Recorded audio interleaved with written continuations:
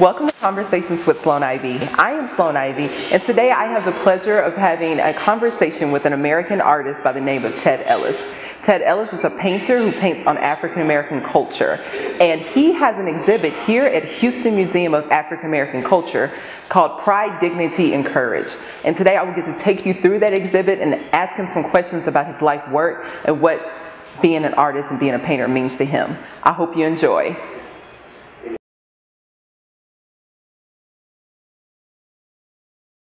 Thank you for having us, Mr. Ellis.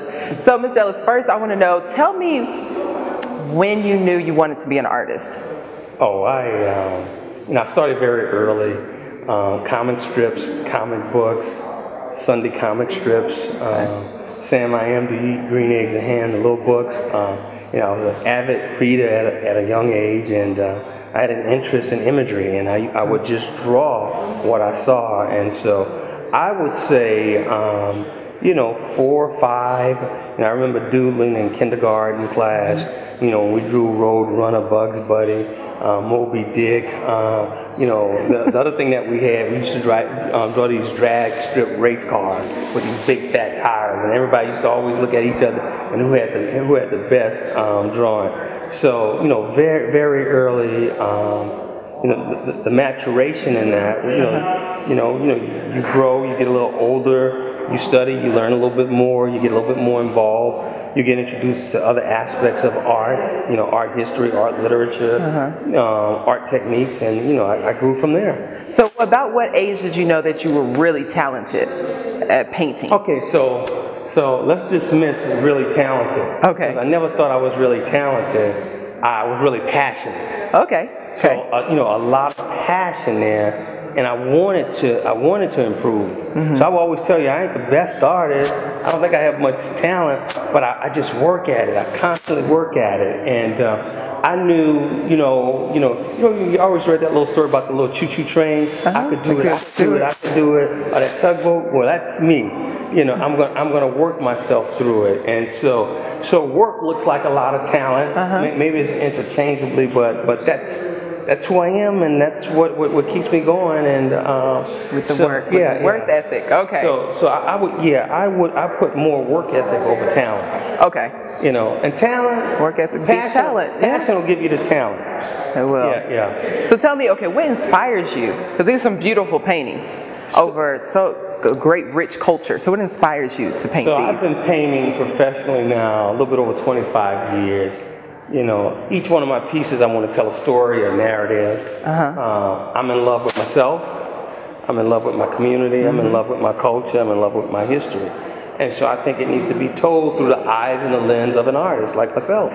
And so, I have a lot of passion. I have a lot of passion for learning, a lot of passion for history, experience, and so our story needs to have a voice from their own, from the lens and the eyes of an artist. And so that's what I do. So I provide a visual narrative.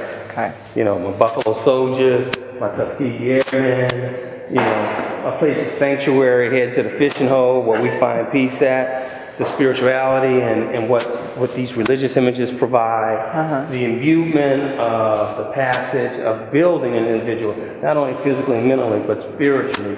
And so, it takes on multiple meanings. You always say art, speaks 1,000 words. It says even more than that. So tell me, when you're looking, that's something I always think about when I go to art galleries. When I'm looking at the painting, I'm like, what does the artist want me to know? Or what do you want people to think when they see your paintings? Well, I want you to see strength. I want you to see, power, courage, pride, dignity. I want it to be a reflection of who I am. And what we've endured, and without quit, that we're gonna cross the finish line. May not finish first, but we're gonna cross that finish line. That we are constructive individuals, that we are builders, that we care, that we have tremendous feeling and passion for each other, and that we are survivors. Wow, powerful. Okay, so tell me, I want to know your favorite painting. I already picked a few favorites in here, but you tell me yours. Sentimentally, there's one that really sticks out to me. It's the piece that I did more precious than gold. Okay. And we think about family, we think about community, we think about the past, the present, and the future. And as a father, you know, my most prized possession is my children. And so this piece speaks to, you know, Trayvon Martin, who was killed. And speaking through this painting that's that father, that's his child, his most prized asset. But not only for the father, but for the whole community that's involved in building the future. You know, and you see that this child is being reared and directed in the right manner. I mean, he has books in his hand, but you see this hovering shadow over him. And you see the shadow solidifying, you know, with a weapon. You know, very indicative of our most prized possession being a target in a hostile environment. Now, this is America, and this is how I feel. And so, you know, in preparation, when I let my child go, particularly my son, that there's a threat out there. And what happened with Trayvon is so indicative of that. And so this is probably my most sentimental piece. I think the biggest impact has been these two pieces. Yeah, these are nice. You know, these are very nice. You know, Journey 1 and Journey 2, from the slave ship to the cotton field, to the boardroom, to the President of the United States and beyond. And I had a strong exhibition for the 150th celebration of the Emancipation Proclamation at Houston Community College. And the space at the University Southeast campus is twice the space, so I made twice the impact. And when I looked at everything in there, I wanted to do one piece that would speak to everything in there. So when that exhibition opened, we unveiled this piece, the Journey 1. Okay. So after I went through the presentation, a student in the back raised her hand and says, "Where's the female piece?" So the exhibition ended. It ended in a month, but on the third week, we unveiled the female version of Look Journey. At that. And you see she's also carrying a child through it all. And so, you know, just strong symbolism and messages in the art. And whether you're 5 years old or 80 years old, something should speak to you. Something should grab you. And, you know, it should teach you something, or it should have you want to ask a question. Why? What's going on here? So tell me about the 44th president. Tell me about this painting and tell me about the journey of this painting. Well, let me just tell you. So, you know, towards the end of my exhibition, we had to go here. You know, in prayer, in bending knee, and sovereign to greater power, so that we can get here. Which is Bloody Sunday, which took them 3 tries to cross that bridge, to walk 57 miles to Montgomery, Alabama, to put the pressure on the federal government to usher into the law of the Civil Rights Act of 1965, 64. The death of Dr. Martin Luther King, the martyrdom, you see the bloodshed. The fragileness of Rosa Parks through that dense fog of racism, hate, and prejudice. You know, that sacrifice to sit down and change the course of history. Yeah. All that led up to this opportunity, the 44th President of the United States. Now that's awesome. That's awesome. Beautiful, beautiful, beautiful piece. So now that we're here, tell me about this exhibit here at the Houston Museum. African American culture. I see pride, dignity, and courage. I've seen those words. I've heard those words a lot. So tell me about it.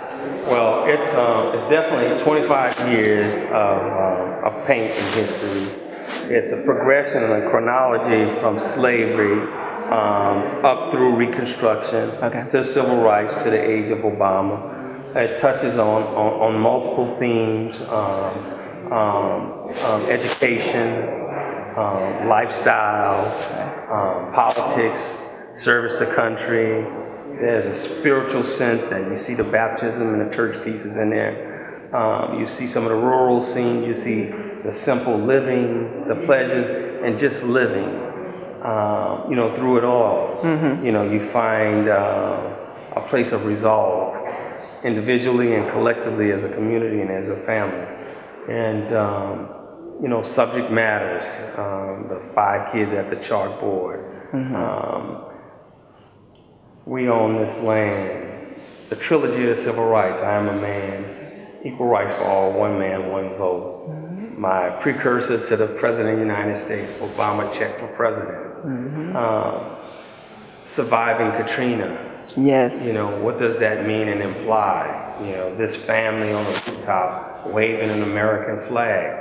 Well, we always had an American flag in our family. My dad was a Korean veteran, and so I saw the flag. So how could you leave a person who has served his stranded for days on a rooftop? What country does that? And so tremendous amount of inequities in our country that we have to heal and we have to build to ensure that we're accountable for what the Constitution stands for every living human being. You know, the decency of living, of being human, and being mindful of that.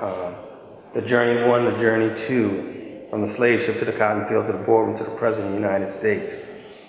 Wow, that's powerful. That's powerful. So I want to encourage us to see that no matter how tough the circumstances have been or will continue to be, is that we rise. We continue to rise. We have an insurmountable amount of faith and hope and belief in a higher power to sustain us. All of that I want to come out of this exhibition. And if I do that, then I'm using my passion in a way that is extremely purposeful and healing. And that leaves me with a wonderful legacy. Last question for you. If you could have a conversation with anyone, dead or alive, who would it be and why? Wow, dead or alive. That would be all of my ancestors. I mean, that would just be a lot of history and wealth, you know, how they endured, where they came from, you know, where they at right now. So I can have an idea into the future. I already do, but it wouldn't be just one person. It would be a multiple of a conglomerate of a lot of people. Yeah, because I mean, it's a different experiences. It's sort of like when I travel and I go into different communities. You know, there's a different experience. You know, there are environmental factors, there are communal factors, there are geographical factors that influence, and so you learn a little bit every time. So if I had a chance to sit with my ancestors, man, the things you could learn, the things I would learn would be incredible. So and it would be a plethora of wisdom and information versus having it from one transparent person or individual. That is wonderful. Well, thank you so much for doing this. Thank you so much for sharing your passion with us, for doing this. This is beautiful. If you are in the Houston area, this exhibit will be here to June 25th. June 25th. Please come by, see Mr. Ellis, see this beautiful, beautiful story of pride, dignity, and courage. Thank you so much for being here. Thank you so much, Sloane Ivy. I love that name. Thank you. I hope you enjoyed that conversation. I hope you enjoyed the beautiful artworks I got to show you today. And I hope that you felt the stories that Mr. Ellis paints through his pictures. I hope you felt them come alive. And that is what it's about, sharing your story. So go out and share your story today. Have a conversation with someone. And I'll see you next time.